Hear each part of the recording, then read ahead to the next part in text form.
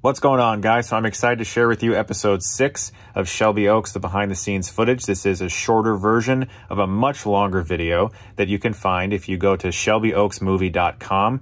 There you can still support our film in post-production as we continue to work on visual effects and score and sound and all kinds of really amazing things that are coming together. So please do enjoy this preview of our behind the scenes coverage of Shelby Oaks.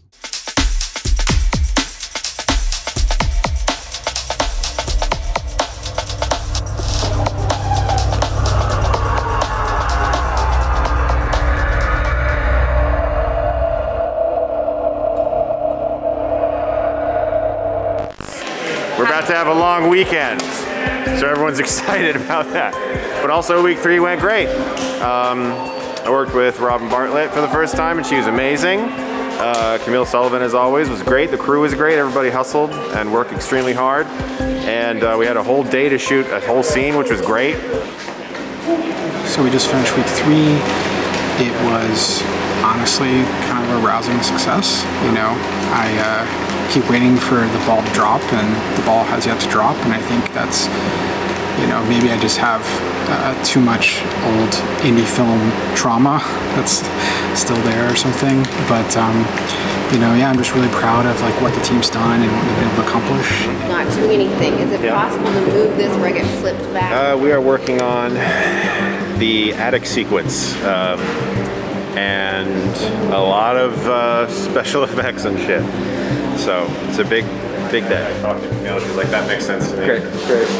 So that works for me. Also, we can piece them out. When you have a blood gag and something splatters and something explodes, and you pull it off and you see it happen and you watch it in front of you, it can't help but energize the crew. So those are always fun to kind of sprinkle in, and we had a couple fun ones last week. Well, I kind of love the indie thing where, you know, you come into the airport and the producer's the guy who picks you up, you know, as opposed to, oh, you get a car and they take you and it's all very formal. I love the camaraderie of that and people sort of building a family around a company that's going to continue on. And they'll support each other in each other's projects, and it's a great thing to be part of. It's much more informal, and everybody's pitching in and just doing what they need to do to get it done. Going well. Good. A couple shots down, a few more to go.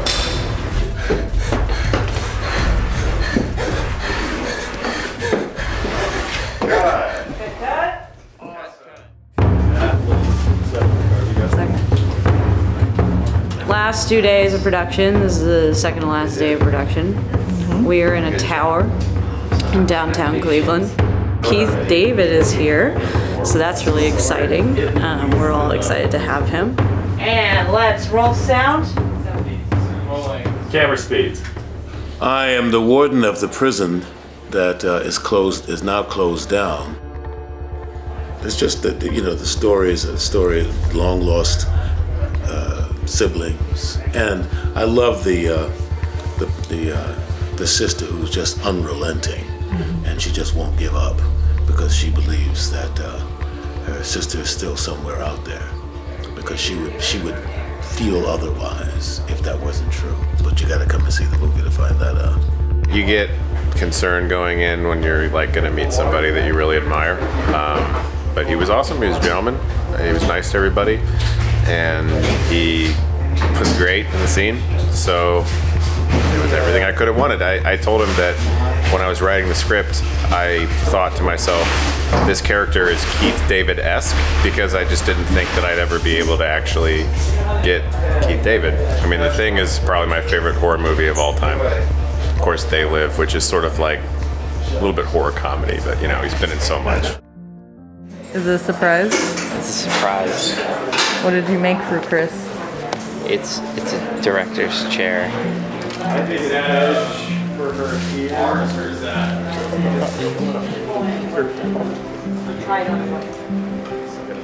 What is this? What is this? Happy last day! Oh. Happy wrap day! Thank you very much. That's awesome. It's a little small. I was pretty Hopefully your booty can fit in it. Gratefully, I don't have one. I'll definitely fit. I will sit in it right now.